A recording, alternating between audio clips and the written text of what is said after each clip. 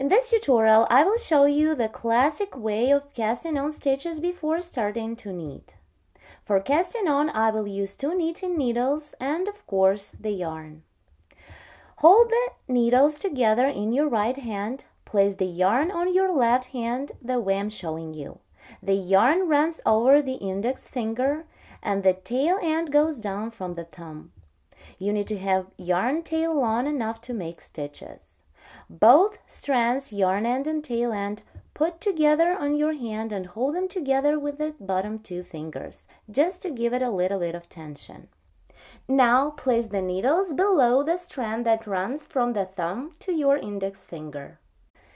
Having this strand on your needles, rotate the needle and insert them under the strand on the thumb that is closest to you.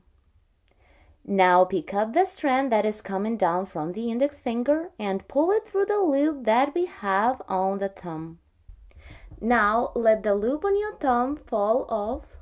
Then go with your thumb and pick up the tail end again. Pull it, tighten up the stitch on these needles. That's how we start. Beginning to knit like this, you will always have 2 first loops made. Then you would need to repeat the same for each additional loop. The more stitches you cast on, the wider your piece of knitting will be. Repeat again.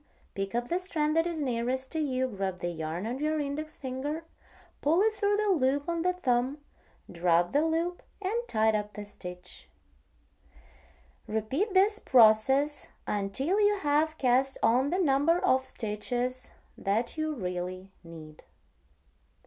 Pick up the strand that is nearest to you, grab the yarn on your index finger, pull it through the loop on the thumb, drop the loop and tie up the stitch. Pick up the strand, grab the yarn, pull it through, drop the loop and tie up the stitch. Pick up the strand, grab the yarn, pull it through the loop, drop the loop and tie up the stitch.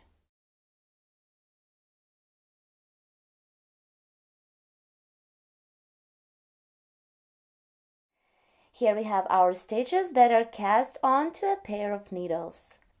Thank you so much for watching. Please subscribe for more free tutorials.